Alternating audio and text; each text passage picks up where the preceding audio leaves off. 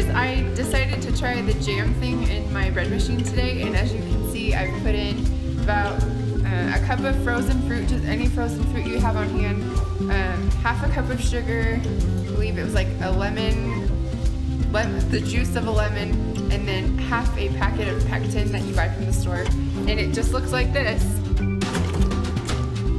And it's gotten really hot and started thawing the frozen food already. I will report back when it's all done and in my jars. Okay, so my jam is done, and I didn't make very much. I filled half my jar. So maybe next time I would double this recipe, and I might actually use a little bit less pectin. It's a little jelly for my taste, but it worked, and I'm excited to see that I can use frozen fruit now for something else. Usually we use it for cobblers, smoothies, but here we go, jam.